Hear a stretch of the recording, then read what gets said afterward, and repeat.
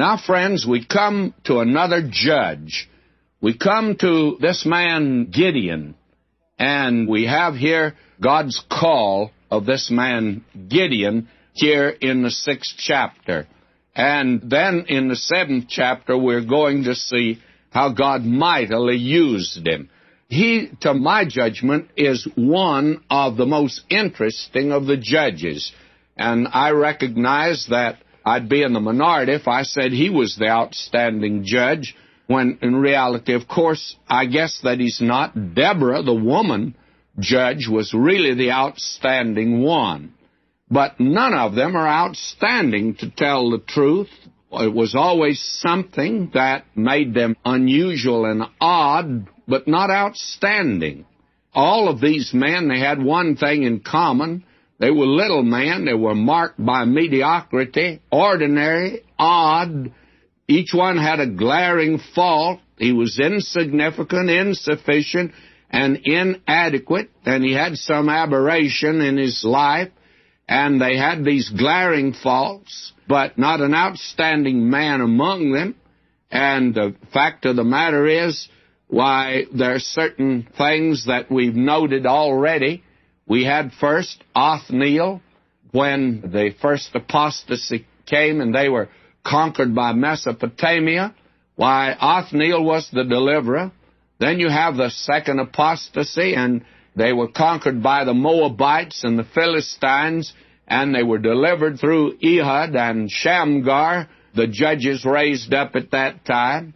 And the only claim these men had to becoming a judge, Othniel happened to be a nephew of Caleb, married his daughter, and if it hadn't been for that, you'd never have heard of him. Ehud was left-handed. He was a southpaw, and all Shamgar had was an ox goad, but he knew how to use it, and God used these men.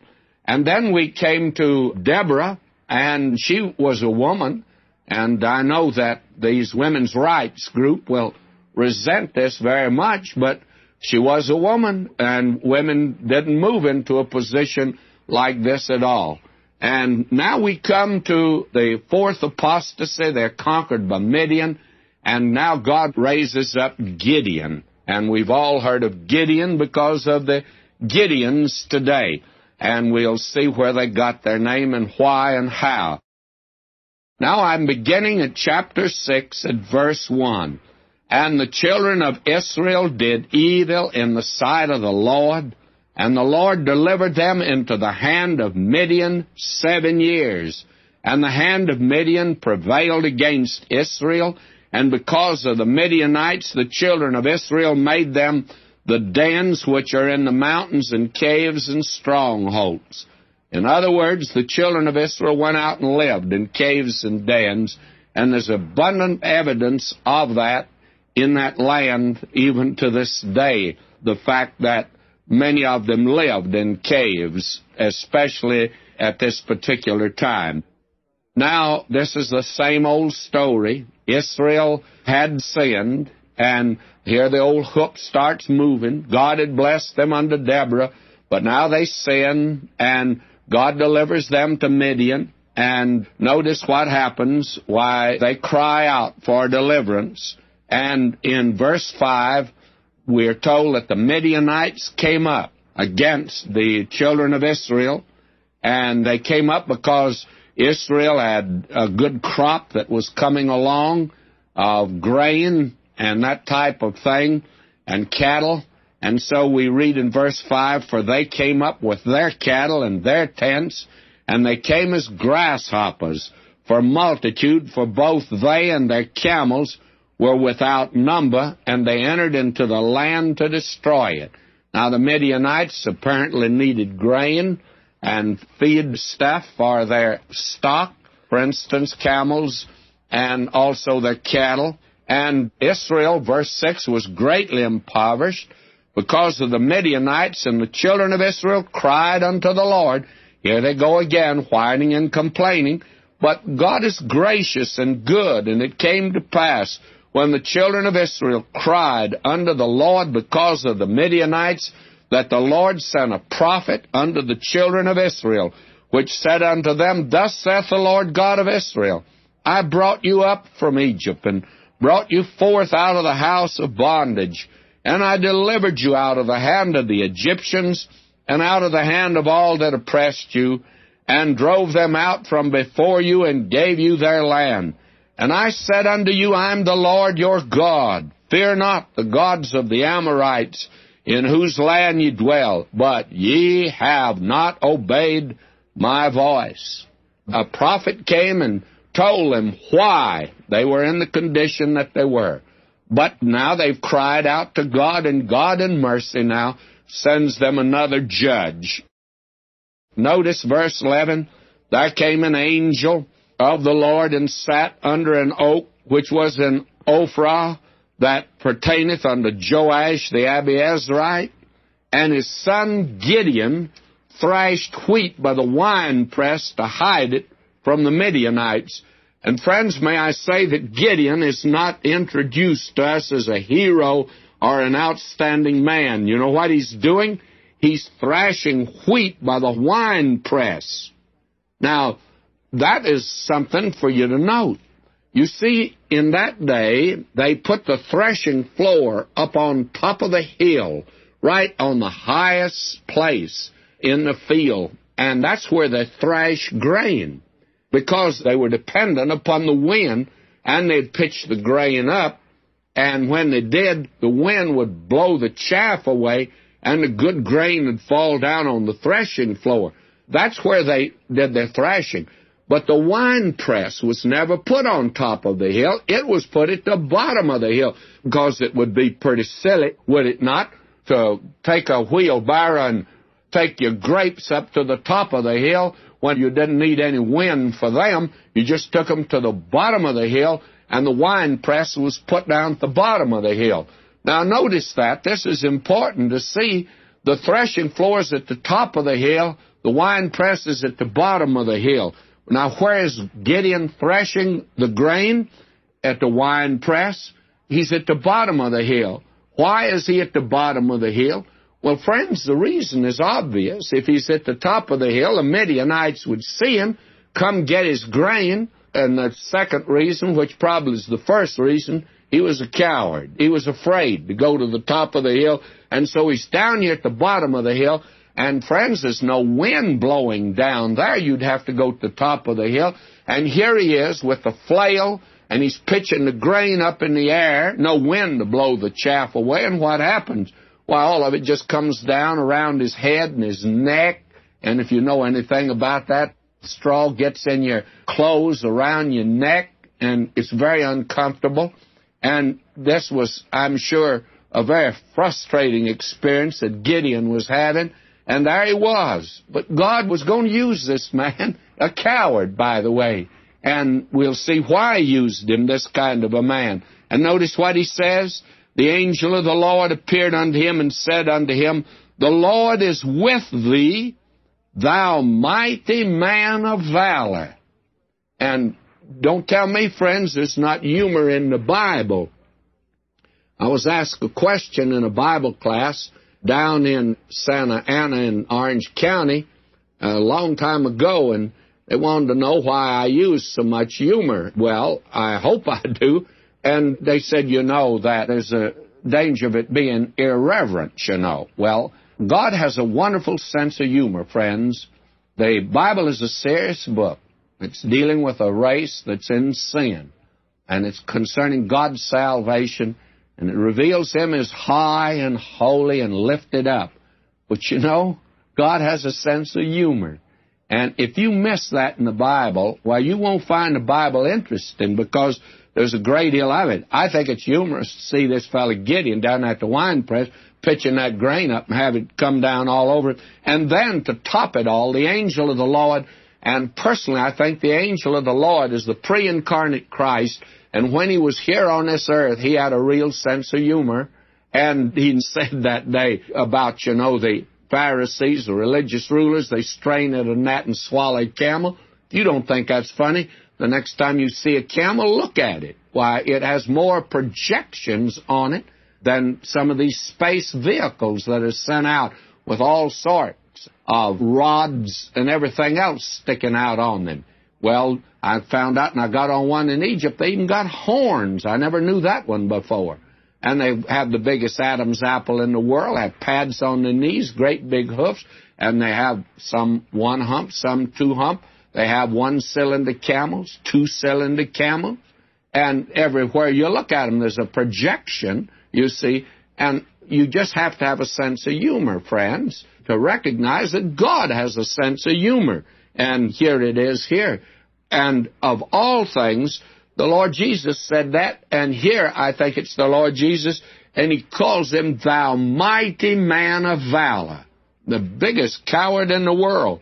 And he calls him that. He does it to encourage him, of course, but the point is, it was rather a humorous title to give this man.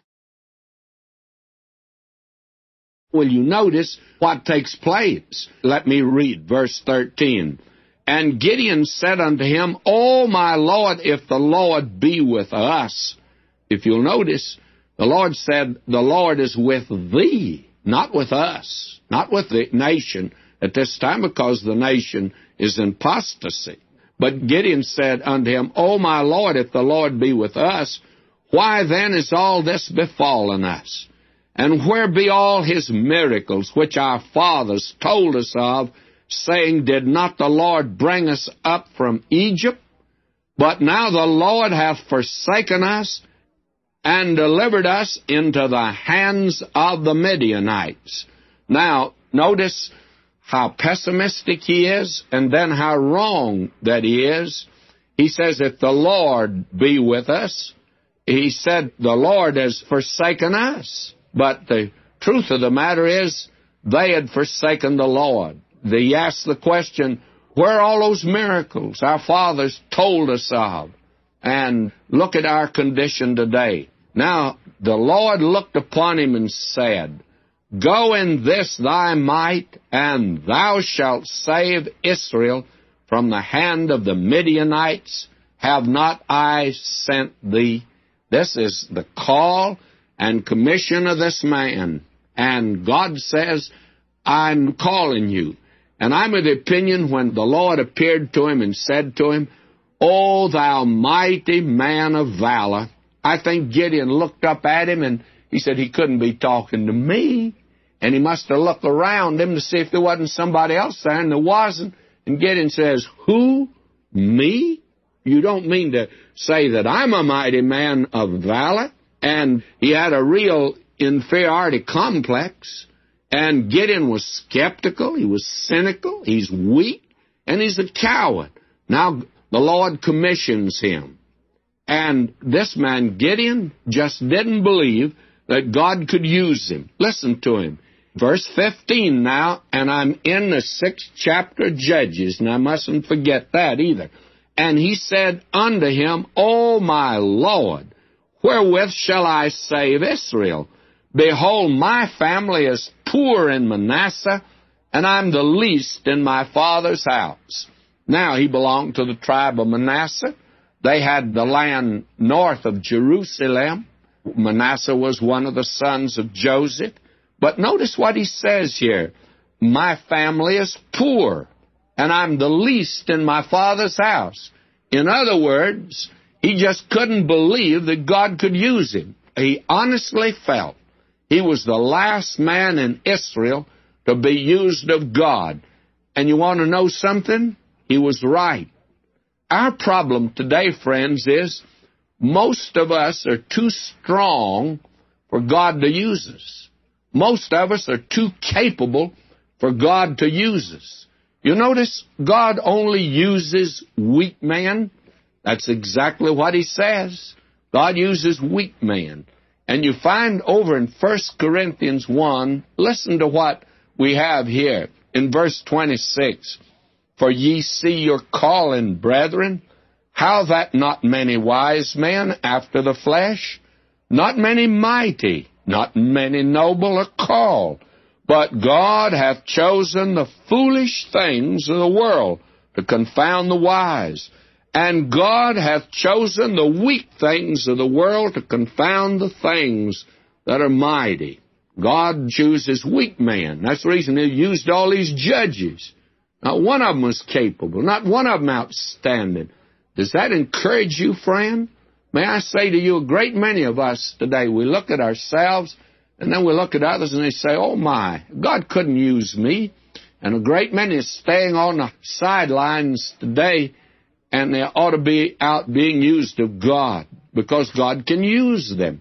And we find in verse 28, and base things of the world and things which are despised hath God chosen, yea, and things which are not, to bring to pass things that are. Now, why does God do that? That no flesh should glory in His presence. And friends, any Christian worker that's proud, there's something wrong with him, because God does not use the flesh. Anything that this poor preacher does in the weakness of the flesh and then boasts of it, may I say to you, God hates it. He despises it. He can't use it. God wants weak vessels, and that's the only kind that God will use. Moses, you remember, told the Lord at first he thought he could deliver Israel. You remember he went out and slew the Egyptian when he was beating his slave, and Moses thought he could deliver Israel then, but God trained him 40 years out on the desert. He said he didn't think he could do it. God says, then you're just ready for it. I can use you. And you remember Elijah. We think of him as being very strong. Read the call of Elijah. He walked into the court of Ahab and Jezebel, that it'll not rain these years, but according to my word, he just walked out. Sounds pretty brave. But God put him out by a little brook, Cherith. And there that man saw that brook dry up, and he found out that his life was a dried-up brook. And then he looked down in that empty flour barrel, but he could sing the doxology when he did, and God fed him and with his family out of that empty flour barrel. Why? Because God chooses weak things. And you remember Simon Peter said, depart from me, Lord. He'd failed the Lord so many times. He says, depart from me. Get somebody else you can depend on. Lord Jesus said, I'm going to use you. God uses weak things. He took a little baby in the bulrushes and a baby in Bethlehem over against Caesar Augustus. And then he called that man Saul of Tarsus, you remember. And he used him. And he brought him to the place where he saw that he was nothing. And someone has said that the very interesting thing is Nero's on the throne and Paul is the one that's being beheaded, and it looks like he's lost out. But you know, history's already handed in its decision. Men named their sons Paul, and they call their dogs Nero. Quite interesting, is it not? Will you notice this man here is called a God, and he is a pretty weak individual. And God says to him, you're going to be the one that's going to deliver. And now God begins to train this man. And the way that he trained him, he had to overcome the fear and develop courage and faith in the man to strengthen his feeble knees and to make him patient. Now, will you notice verse 23? The Lord said unto him, peace be unto thee, fear not, thou shalt not die. Then Gideon built an altar there unto the Lord and called it Jehovah Shalom.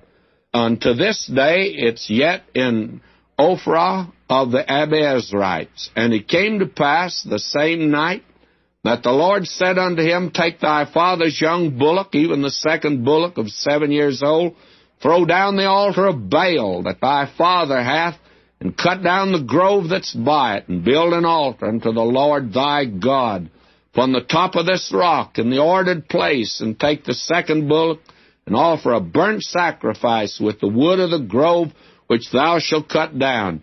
Then Gideon took 10 men of his servants, and did as the Lord had said unto him, and so it was, because he feared his father's household and the men of the city, that he could not do it by day, that he did it by night. You see, he's a coward. He obeyed God, but he wouldn't do it in the daytime. He went out and did it at night, and no one was sure who did it. And they began to make inquiry. In verse 29, they said one to another, who hath done this thing? When they inquired and asked, they said, Gideon the son of Joash hath done this. And so they were just about ready to take this man out and skin him alive, by the way. But now God's going to use him, and God delivers him. And he's beginning to train him now. And in verse 34, we're told, "But the Spirit of the Lord came upon Gideon, and he blew a trumpet, and Abiezra was gathered after him. And the blowing of the trumpet meant war. And the minute that he did it, you know what happened? He got cold feet again, and he's just about ready to back out." So God established here with Gideon the first dew line, by the way. We have a dew line up in the north. Well, here's a dew line here. And the dew line here was he put out a fleece, and it's to be dew on it. Then he put it out, and there's not to be dew on it. And this is the test that God made. How gracious God was to this man. Now, friends, we come here at verse 36. "And Gideon said unto God, If thou wilt save Israel by mine hand, as thou hast said." Now, will you note Gideon's statement? The Spirit of God came upon him, and for a while he drew great courage, and he sent messengers, we're told, throughout all Manasseh, and also was gathered after him, and he sent messengers unto Asher and Zebulun and Naphtali, and they came up to meet them. Now, you will recall that many of these did not support Deborah, but now they have come at the call of Gideon, and actually, as we shall see in a few moments, he had an army of 32,000. Very imposing and very impressive, even in view of the fact we're told the Midianites, as to number, were like grasshoppers on the side of the hill, because they had come in there actually from everywhere. These Midianites and Amalekites, they were Bedouins of the desert, and they moved as disorganized nomads, raiding crops and supplies of others. And by sheer numbers, they had overwhelmed the inhabitants of Israel, and the tribe of Manasseh took to the hills. And this is the period in which Gideon now is raised up of God. And yet with this number, you think he'd be encouraged. But now he says, and expresses a doubt, "If thou wilt save Israel." Well, what do you mean, if, Brother Gideon? Hasn't God already told you that that's what he's going to do? There's no ifs about it now. God says that this is exactly what I'll do. Now, he puts a test, and God follows through on it because of the weakness of this man. Verse 37, "As thou hast said, behold, I will put a fleece of wool in the floor, and if the dew be on the fleece only, and if it be dry upon all the earth beside, then shall I know that thou wilt save Israel by mine hand, as thou hast said." And this is the dew line that was first put up. And it was so, for he arose up early on the morning, and thrust the fleece together, and he wringed the dew out of the fleece, a bowl full of water. And Gideon said unto God, "Let not thine anger be not hot against me, and I will speak but this once. Let me prove, I pray thee, but this once with the fleece. Let it now be dry only upon the fleece, and upon all the ground let there be dew." He reverses it, you see. You would think that the other would be sufficient, but no, this man, he's a coward, friends.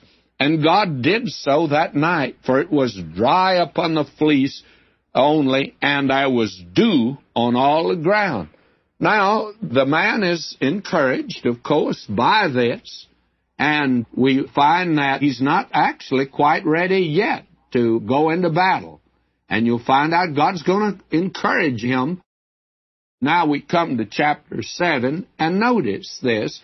There are 32,000 that are assembled now under Gideon. And I'm reading verse 1 of chapter 7 of Judges.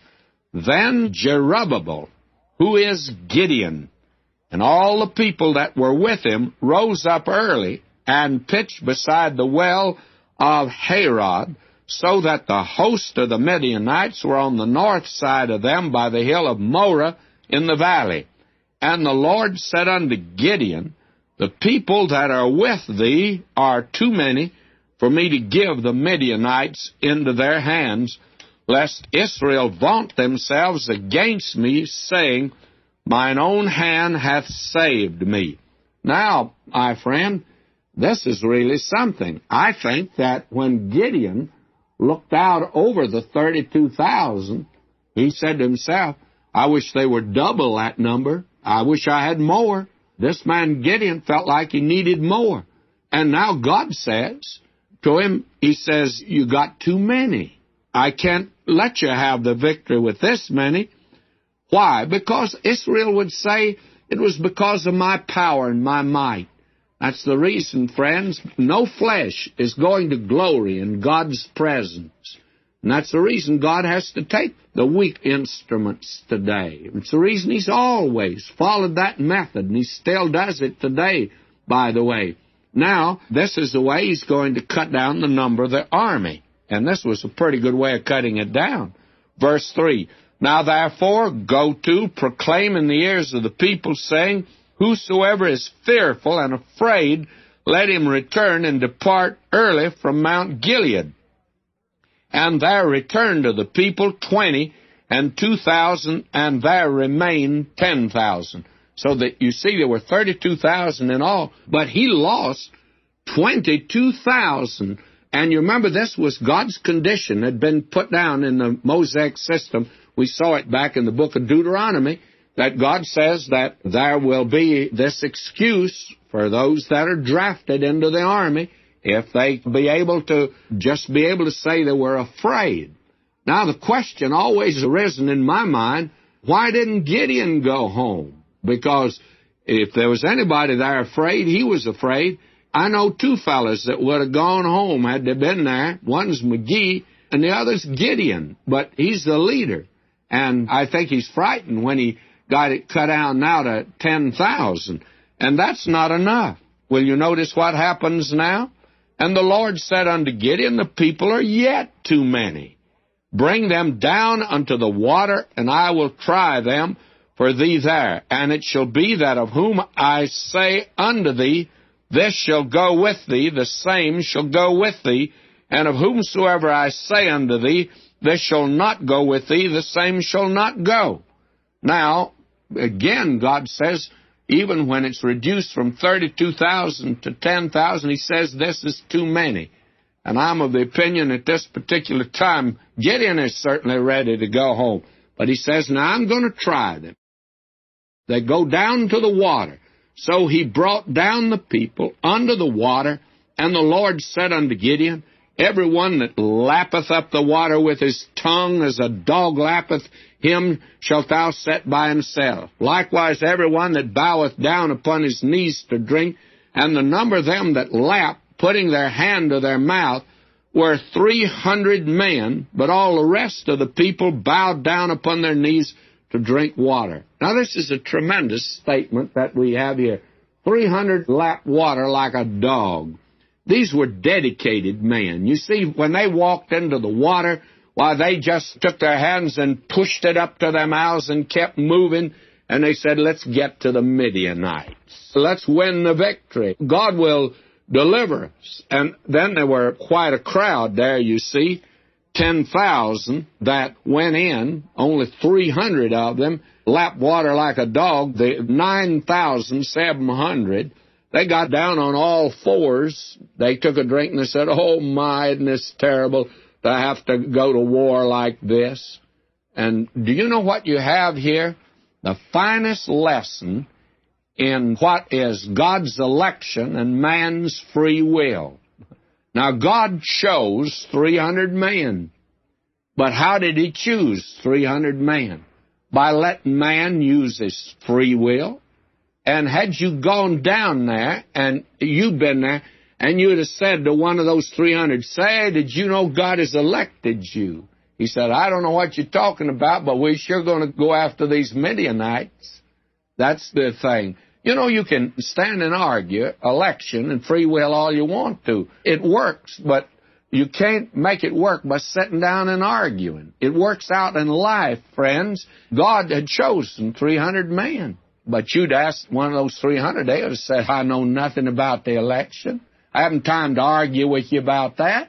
I got to get over here to get at these Midianites.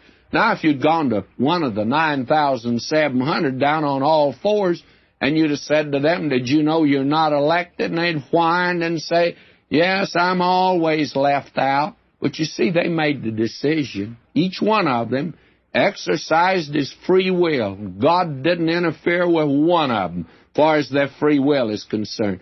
And you know, you can argue about election and free will today, but my friend, Jesus Christ has offered to you, and it's a legitimate offer.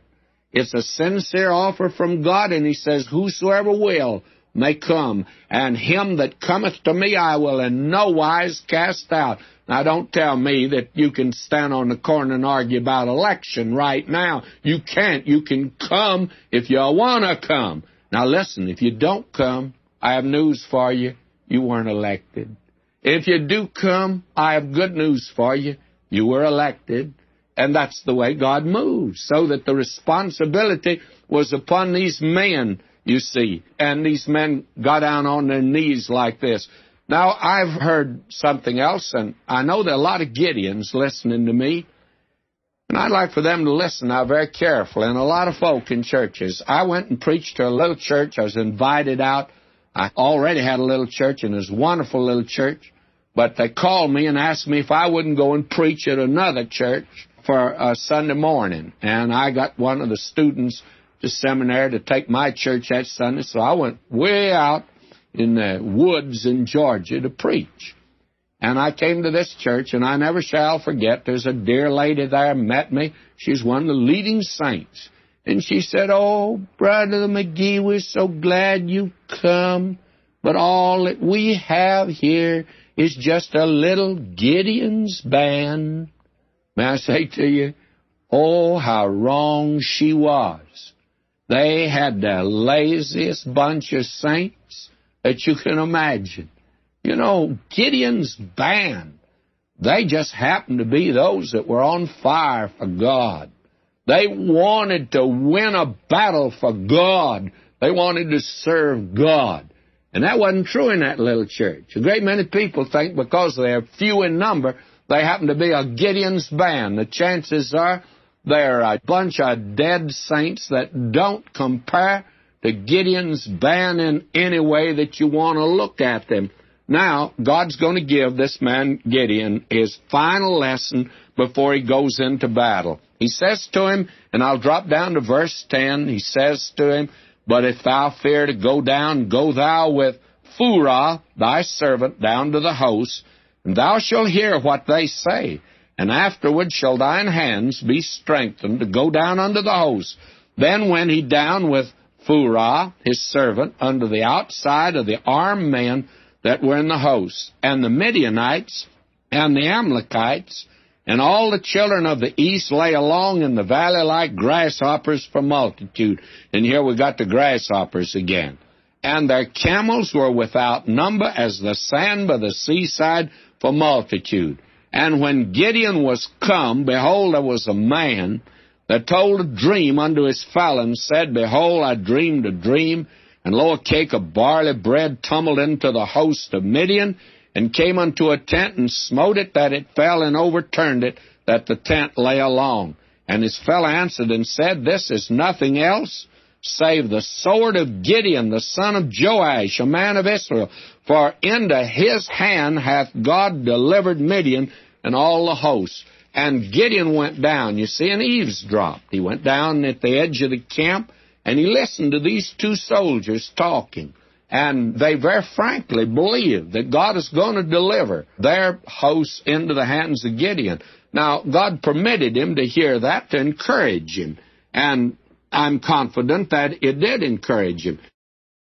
Now we come to this here, and I think I can probably save a little time if I don't read too much of this. But at verse 16, now they're going to have the victory over Midian. And he divided the 300 men into 3 companies, and he put a trumpet in every man's hand with empty pitchers and lamps within the pitchers. And he said unto them, Look on me, and do likewise, and behold, when I come to the outside of the camp, it shall be that as I do, so shall ye do. When I blow with the trumpet, I and all that are with me, then blow ye the trumpets, also on every side of all the camp, and say, The sword of the Lord and of Gideon. So Gideon and the 100 men that were with him came unto the outside of the camp in the beginning of the middle watch. Now that was at midnight. And they had but newly set the watch, and they blew the trumpets, brake the pitchers that were in the hands, and the 3 companies blew the trumpets, brake the pitchers, and held the lamps in their left hands and the trumpets in their right hand to blow withal, and they cried, The sword of the Lord and of Gideon. And they stood every man in his place round about the camp, and all the host ran and cried and fled. And the 300 blew the trumpets, and the Lord set every man's sword against his fellow, even throughout all the hosts. And the host fled to Beth Chitta in Zererath, and to the border of Abel Meholah unto Tabath. Now, this is the record that's given here. And notice the strategy of Gideon. He takes the 300, puts them in 3 groups. They're given 3 things: pitchers, lamps, and trumpets.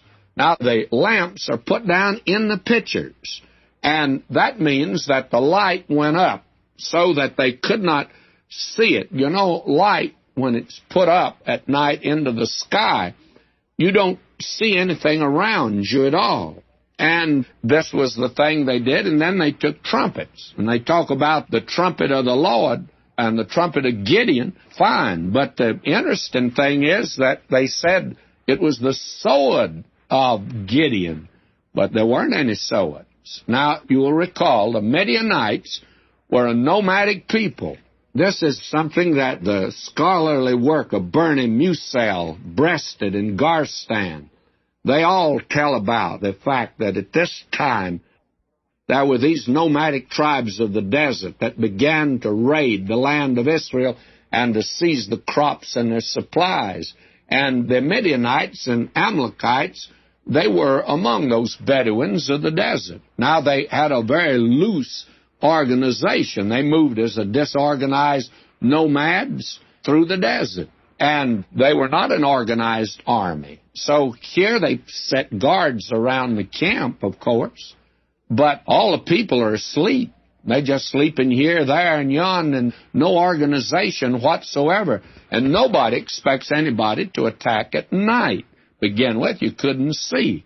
Now here comes Gideon, and he posts 100 of his men on this side, one on the other side, one around on the other. So these men, the thing they did, they blew with the trumpets, they broke the pitches, and the light shone out.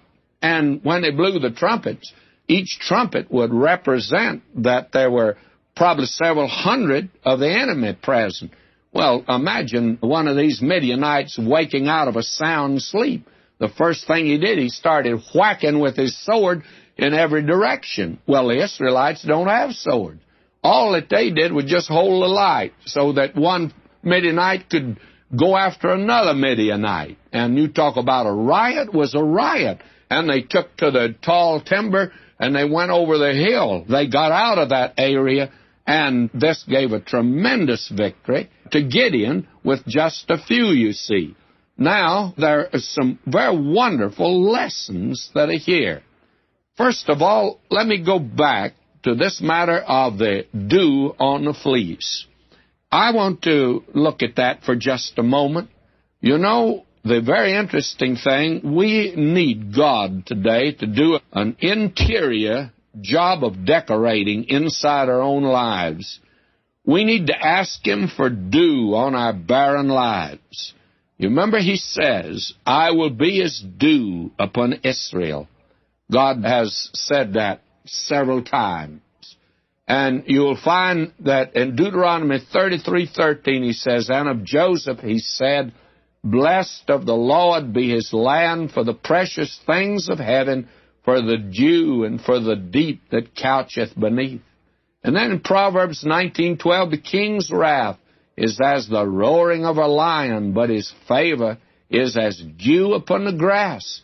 And in Proverbs 3:20, by his knowledge the depths are broken up and the clouds drop down the dew. And then in Psalm 133, behold how good and how pleasant it is for brethren to dwell together in unity. It's like the precious ointment upon the head that ran down upon the beard, even Aaron's beard, and that's the unity of the Spirit. By the way, the filling of the Spirit went down to the skirts of his garment, as the dew of Hermon, and as the dew that descended upon the mountains of Zion. For there the Lord commanded the blessing, even life forevermore. And God has blessed in that way. And we need that touch. We need a fresh touch. We need the fresh touch like dew upon the rosebud and the grass in the morning. And we need a tender touch. You remember in Hosea 14, verse 5, I will be as dew unto Israel. He shall grow as the lily and cast forth his roots as Lebanon. Well, the lily is delicate, and he'll come down like rain upon the mown grass. Even when we're in trouble and he's cut us down, he'll come down like rain. Our Lord could weep over Jerusalem, but do we weep today over sinners? The publican could smite his breast and cry out about his sin, but what about us today? We need a touch from God. We need a touch from God that'll make us stable and strong and rooted and built up and grounded and settled, as Paul said to the Colossians. And the psalmist said in Psalm 57:7, my heart is fixed. Oh God, my heart is fixed. And Paul could say from henceforth, let no man touch me. And friends, we need today the dew of God upon our lives to bring purity into our lives. Peter said in 2 Peter 3:14, wherefore, beloved, seeing that ye look for such things, be diligent, that ye may be found of him in peace, without spot and blameless. We need that today. God only uses a clean cup. He says, be ye holy, for I am holy. And there, having therefore these promises, dearly beloved, let us cleanse ourselves from all filthiness of the flesh and spirit, perfecting holiness in the fear of the Lord. What a wonderful picture that you have there. But may I say, let's carry through on something else that is here. And this is a wonderful lesson, by the way. We are told today that we have this treasure in earthen vessels. We're just like those pictures today. And some of us, are not broken, and as a result, the light doesn't shine through. And again, Paul said, let no man glory in man. It's not our light that should shine, but the light of Jesus Christ should shine through us, and it can only shine in a broken life. Ye shine as lights in the world, Paul said to the Philippians. And then if the trumpet give an uncertain sound, oh, I tell you, we need to be clear and clean today in our living, friends. What a message is here, a spiritual message in the story of Gideon, the man that God used. And he was a coward, but God used him. God chooses the weak things of this world, friends. And it's an encouragement to me. I hope it's an encouragement to you. Now, friends, we come to the 8th chapter of the book of Judges today. You have your Bible, and it'll turn there. And if you have our notes and outlines, just follow along, and you'll find it'll make this passage more meaningful to you, especially if you read it beforehand. Now, here in the 8th chapter, we have a continuance of the record of this man Gideon, who was the judge. And you'll notice that we have more concerning Gideon than any other judge. This man Gideon, we began with him actually in chapter 6, chapter 7, and chapter 8. And then, of course, in chapter 9, we have the story of his son. There's a question whether he was a judge or not. But we have this rather extended section here, And we'll be, of course, taking that up now. Here in the 8th chapter, you find that these are the events that came to pass after this remarkable deliverance that God gave through Gideon over the Midianites. And now the children of Israel again are free, and as a result, why, they are prosperous, they're being blessed, and they were so grateful to Gideon for what he had done that they then asked him, and I'm going to drop all the way down to verse 22 of chapter 8 of Judges, and I'm reading.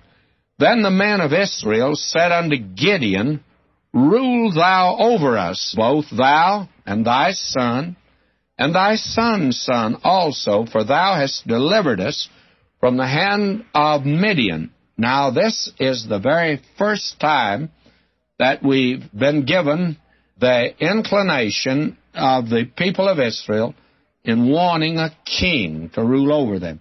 God told them at the beginning He did not want them to have a king like the nations round about them, but they began to want a king like the nations round about them. And because Gideon had delivered them, they asked him now to accept that position. Now, he's the first one that apparently it's been offered to, and he turned it down. And later on, we'll find out that they'll ask for a king again, and they become insistent upon it. They demand a king, and God tells Samuel that He's to anoint a king for them. And He says to Samuel, who is actually the last of the judges, the first of the prophets, that is, of the order of prophets, and God told Samuel, He said, they have not rejected you, they've rejected me. You see, God wanted to rule over them. And in this case, why, it was God that had used Gideon so remarkably, but now the men of Israel, they want Gideon to rule over them. And not only Gideon, but his son and his son's sons, which means they want a king like the other nations that are round about them.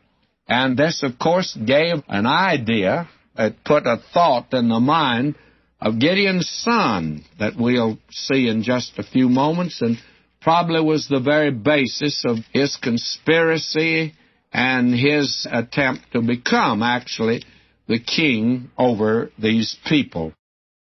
Now, I want you to notice the remarkable answer that Gideon gave. And this is remarkable, verse 23. And Gideon said unto them, I will not rule over you, neither shall my son rule over you, the Lord shall rule over you. Now, this man Gideon is certainly learning the lesson. There's no question about that. He recognized this boy that was there, he was thrashing grain down by the wine press, the coward that he was. And Gideon knew that God had given the victory and that it was not in him, but God had raised him up for this purpose, and that the order was a theocracy, that is, that God wanted to rule directly over these people. And so he says, I'm not going to rule over you, and my son will not rule over you. And the Lord is the one that shall rule over you. Now, Gideon is therefore a very remarkable person. And you'll find that when in the chapter in Hebrews of we call them heroes of faith, but it's what faith did in the lives of men in the past under all ages and conditions. And we find here in verse 32 of Hebrews 11, and what shall I more say, for the time would fail me to tell of Gideon. And he leads the list here of all the judges. In fact, the matter is, he's put in the head of the list of David. Of course, he comes chronologically before David. I've always marveled that David was given such a small space in the 11th chapter of Hebrews, but the explanation is that the writer says the time had failed me, and he wanted to tell about Gideon.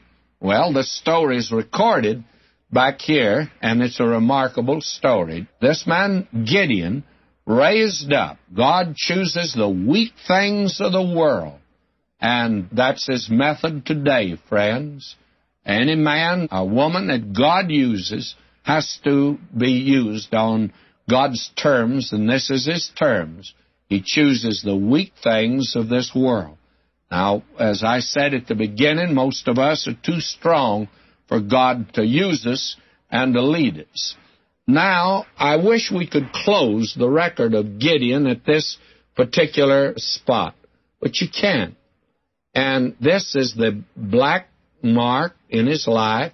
This is actually the basis of that which caused tragedy later on. All of these men had a glaring weakness, and most of the cases God used that. And, of course, the weakness of this man, Gideon, was the fact that he was a coward, very frankly.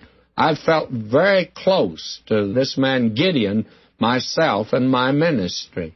When I went to become pastor in 1949 at the Church of the Open Door in downtown Los Angeles, my first message to the people was on Gideon. And I put myself in that class that I came in weakness and that the only reason I could see that God had called me was the fact that I was like Gideon. In that respect, I sure was weak and cowardly, by the way. And I have rejoiced in the fact that God did for me what He did for Gideon. He certainly was with me. And I've always been grateful to Him. And I've discovered that when I get in the way, and I do sometime, why, then I stumble and fall. But as long as you're just willing to let God do it, it's remarkable what He'll do. And I give God all the glory for this radio ministry, friends. I never sought it. I didn't start out after it. It just like Topsy, it growed, and God has blessed it, and I rejoice in it. He's been very wonderful. What testimony. Now, I wish we could end here, but Gideon had another weakness. And here it is, verse 30. And Gideon had 70 sons of his body begotten, for he had many wives. He had 70 sons, friends, and he had many wives. Now, that's the blot on this man's life, and it's a real blot, because somebody's going to come along, as they say about Solomon. Oh, how could God use a man like this? And why would God take a man like this? Now, God didn't take Gideon, as we've seen, because of this. He did this afterward. And the fact of the matter is that God used him in spite of this. And God did not approve of this. The record has it here, and I think the record makes it clear that this brought tragedy into the nation, as we'll see here in the next chapter. And so this is a blot in the life of Gideon. God had forbidden them to intermarry outside. He had forbidden them to have more than one wife. And God didn't create a bunch of Eves for Adam. He only created one. He didn't take out all his ribs. He only took out one. Fact of the matter is, God has never blessed that. Beginning with Abraham. Abraham, had another wife. That is, he took a concubine. That little Egyptian maid, Hagar.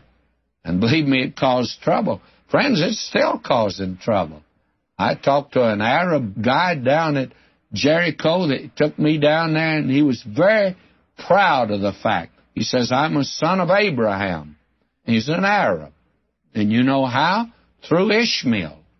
He was a Muslim, and he was very proud. He said, I'm a son of Abraham through Ishmael.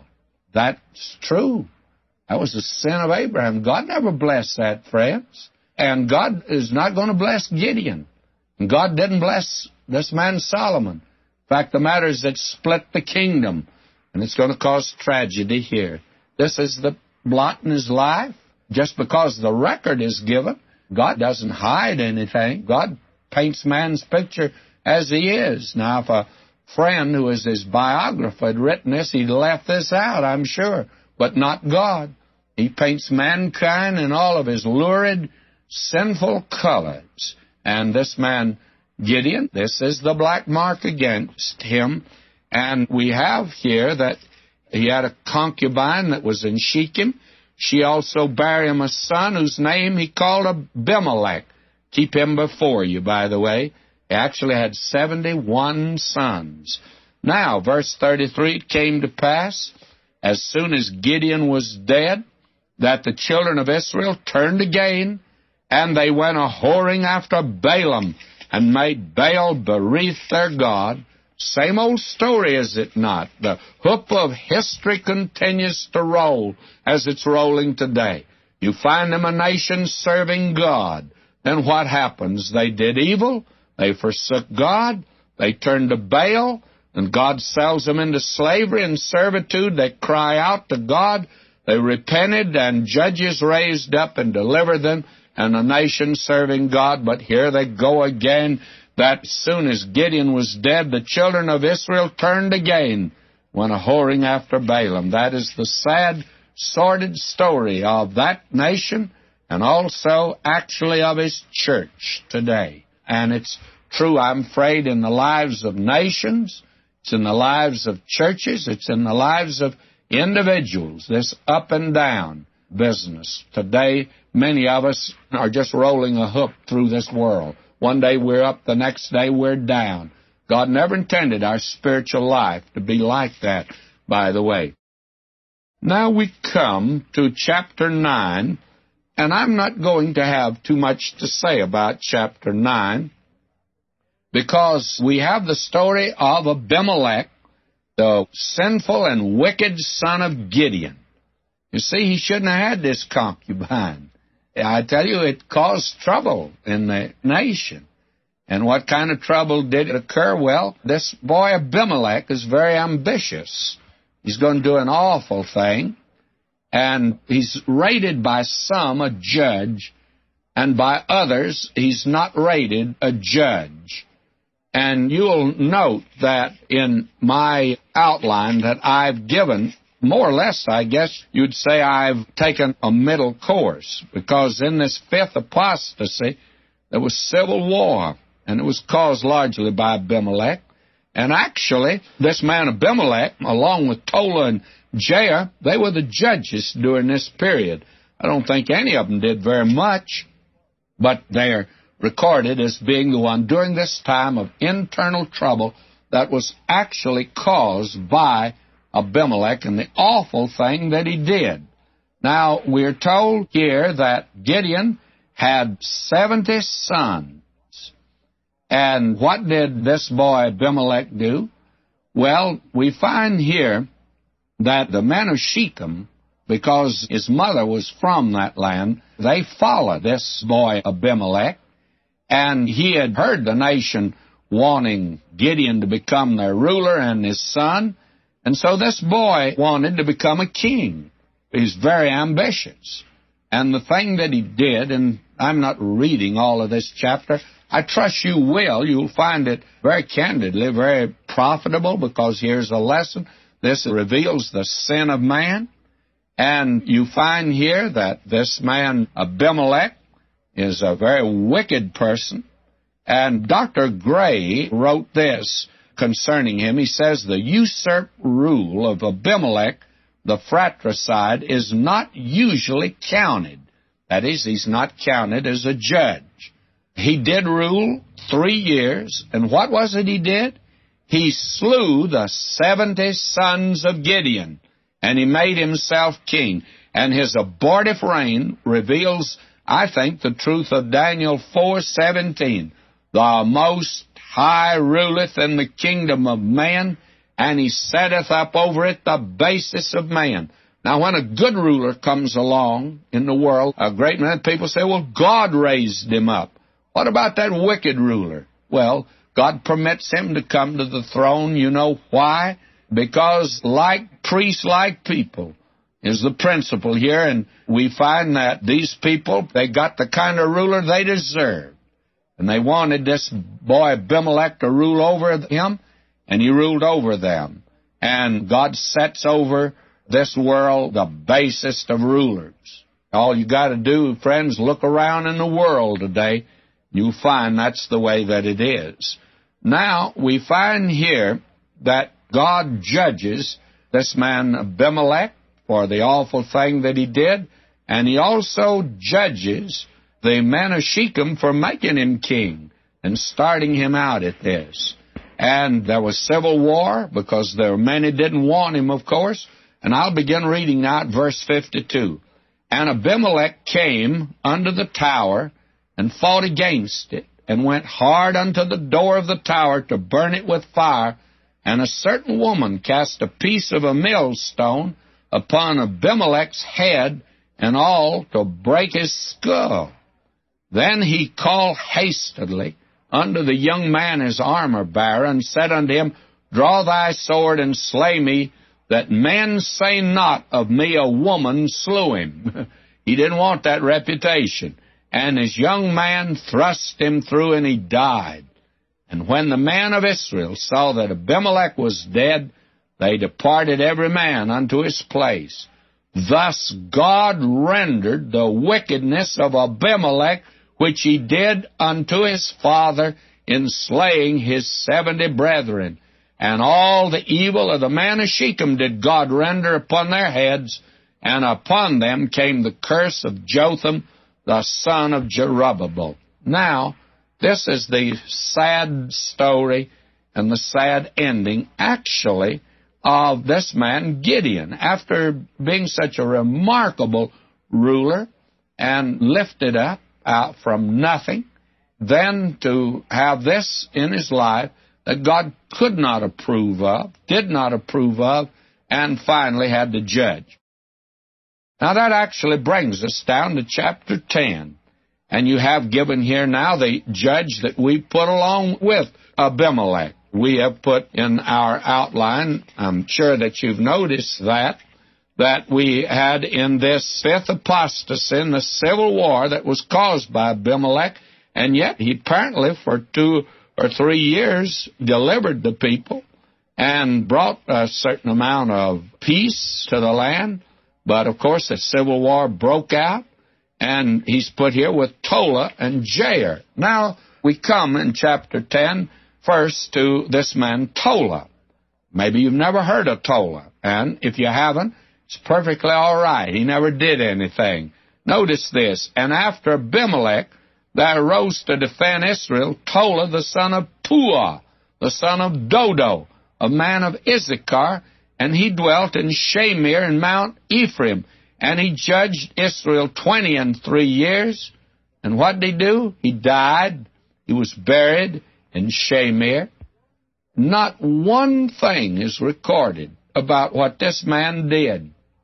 Friends, I want to say to you that this man was pretty much of a failure. Just think of it. There's not one thing that you can mention that this man did from the day he was born to the day he died. All you've got here is what's on his tombstone. Born, died. And I guess you could say he was judge. Well, this man Jair that we're coming to now, Jair, he's the 8th judge. Now let me read. After him arose Jair, a Gileadite, and judged Israel 22 years. Now, what did he do? Well, he had 30 sons.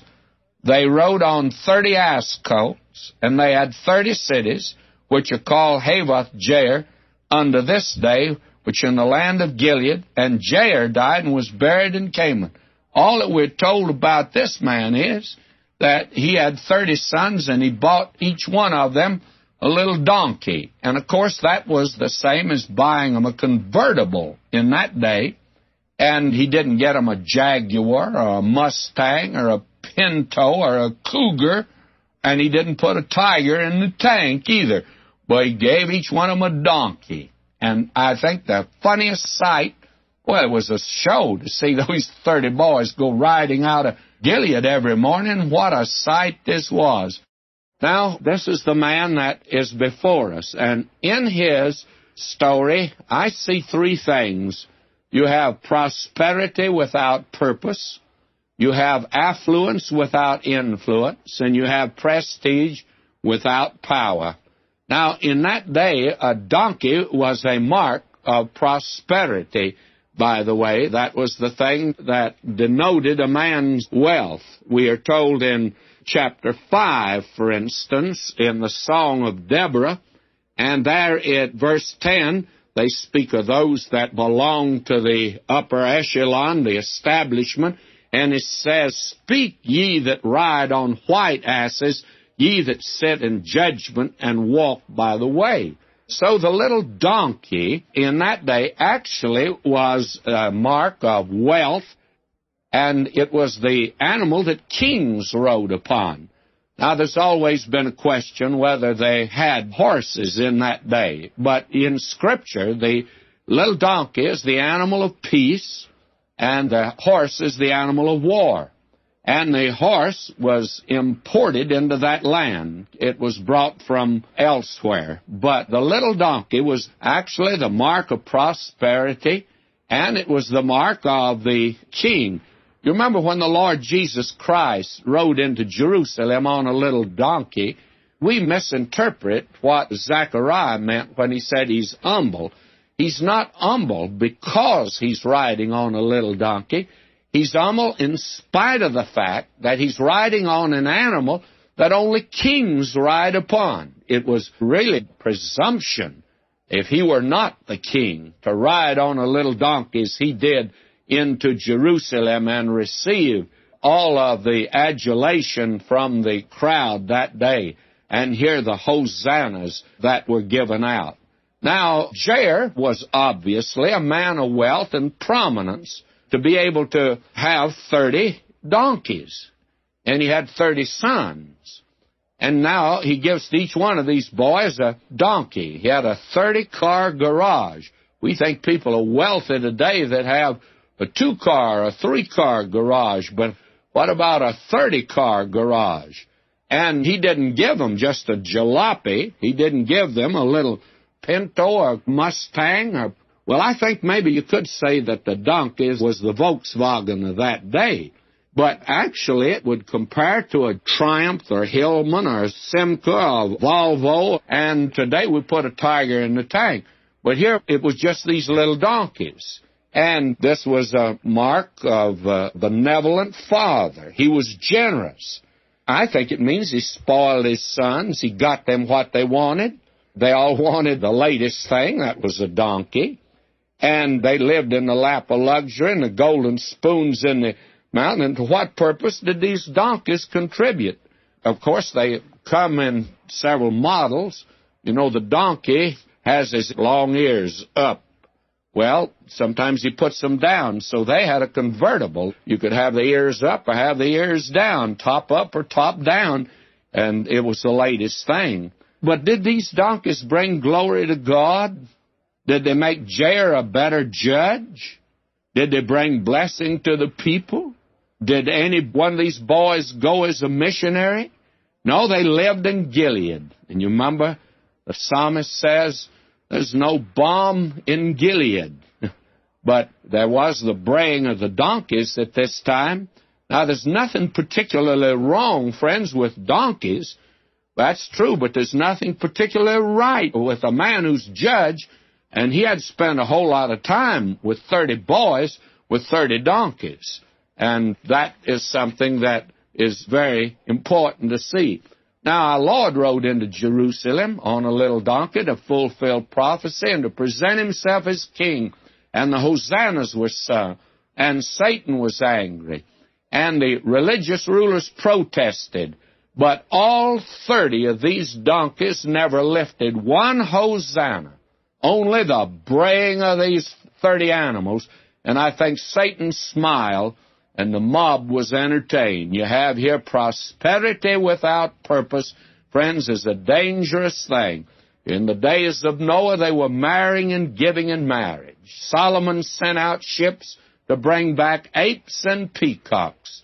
Peacocks for beauty, apes for entertainment. He was going to put on a real pageant. Way back, many years ago, a high school up in Washington, I think it was, came up with this motto for their graduating class: pep without purpose is piffle. Well, it's not much of a motto, but it sure expresses this generation. And today we have prosperity, but without purpose. And may I ask, what's the goal of your life? Is it pointless, aimless? Have you found life pretty boring? Hamlet, you remember, Shakespeare has him say, "How stale, flat, and unprofitable seem to me the uses of this world." And many years ago in England, there were the angry young men. And I understand all those angry young men are now members of the establishment. We need today direction. We need a new dimension to life. We need a cause today. And the cause of Jesus Christ is still the biggest challenge any man can have. Old Jair was some judge, wasn't he? And then you have here prestige without power. He was the outstanding man in the community. I don't think the traffic cops ever gave his sons a ticket. And here it says in verse 5, "And Jair died and was buried in Camon." There's no monument there. It's an unknown spot. He never performed one conspicuous act. He never did a worthwhile deed. He never gained a victory. He had 30 donkey power, no horsepower at all, and no spiritual power. You and I living in a day when the church has lost its power, its spiritual power. What a picture you have here in this man. Many years ago, here in Pasadena, in a Rose Parade, it was right before World War II, by the way, and I think it was the last parade, and the Standard Oil Company float was a beautiful thing, all covered with American Beauty roses. Oh, how lovely it was. And the theme that year of the parade was "Be Prepared." It's right before we entered World War II. Be prepared. My, what a tremendous motto that was. And right in the middle of the parade, the Standard Oil Company float ran out of gas. You know, I couldn't help but just sit there and laugh, because it happened right along where I was standing, and I couldn't help but laugh. There was one float in that parade that should not have run out of gas. It was this float, by the way. They should have had plenty of gas. And I thought, as I looked at that beautiful float, that's the picture of a great many Christians today. They have no power in their lives. Beauty, prestige without power. What a picture that is. That's Jair for you. Now let's move on down, and we come now to the bringing in of Jephthah as the 9th judge. And at verse 6 I read, "And the children of Israel did evil again in the sight of the Lord, and served Balaam and Ashtaroth, and the gods of Syria, the gods of Zidon, and the gods of Moab, and the gods of the children of Ammon, and the gods of the Philistines, and forsook the Lord, and served not him." You would think that after all these experiences that these people would learn that when they turned to idolatry, trouble came upon them, and they actually went into slavery again. You would think that they would be true and serve God. But you know, human nature is fallen human nature. The heart is desperately wicked, Jeremiah says. Who can know it? You and I do not know. And it's easy for us to point our finger way back to these people 1,000 years and more before Christ and say, you did it wrong. How are we doing today, by the way? May I say there's a frightful apostasy today in the church. Human nature's like that. And we're in a nation that's in trouble. And yet we tried every kind of a method and every political scheme and every political party. We've tried them all. Don't work. What's wrong? Well, we've gone to the wrong place.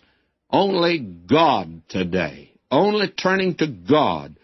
And I know that sounds square. That sounds so out of date. But it sounded out of date, friends, even 1,000 years before Christ. These people turned to all these gods. And we read here, verse 7, the anger of the Lord was hot against Israel. He sold them into the hands of the Philistines and into the hands of the children of Ammon. Now, God can afford to remove His instrument when that instrument fails Him. A great many people think today that God has to have the church, and that God has to have a particular church, and that God has to have this nation because we're sending out missionaries. May I say to you, God doesn't have to have any of us. He's not dependent on us at all, but we are dependent on Him. Now, these people went, I think at this time, probably to the lowest point that they ever went to. And we read in verse 10, and the children of Israel cried unto the Lord, saying, we have sinned against thee, both because we've forsaken our God and also served Balaam. Finally, they got so desperate, they turned to God. And this is the same old story that we see reenacted here. It's the hoop of history that's rolling, still rolling today. Now what happened? And the Lord said unto the children of Israel, I'm reading verse 11 of chapter 10 of Judges, did not I deliver you from the Egyptians and from the Amorites, from the children of Ammon and from the Philistines, the Zidonians also, and the Amalekites and the Maonites did oppress you, and ye cried to me, and I delivered you out of their hand. Yet ye have forsaken me, and served other gods. Wherefore I will deliver you no more. Go and cry unto the gods which ye have chosen. Let them deliver you in the time of your trouble, your tribulation. And the children of Israel said unto the Lord, we have sinned, do thou unto us whatsoever seemeth good unto thee. Deliver us only, we pray thee, this day. And they put away the strange gods from among them, and served the Lord, and his soul was grieved for the misery of Israel. How merciful and gracious God is. Now will you notice what happened? Then the children of Ammon were gathered together and encamped in Gilead. And the children of Israel assembled themselves together and encamped in Mizpah. And the people and princes of Gilead said one to another, what man is he that will begin to fight against the children of Ammon? He shall be head over all the inhabitants of Gilead. Now they lacked leadership, and that's always characteristic of men or of a generation that is turned from God. A generation like ours, for instance. The thing that is characterized, actually, most of this century, and certainly the last 25 years, has been the lack of leadership in the world. There has not been that vital leadership that is needed. And that was the condition of these people at this time. Now, they're going to turn to a most unusual man, one under normal circumstances they had not turned to at all. And I want you to meet this man, and we'll see his exploits next time, and we're going to see whether he really offered his daughter upon the altar.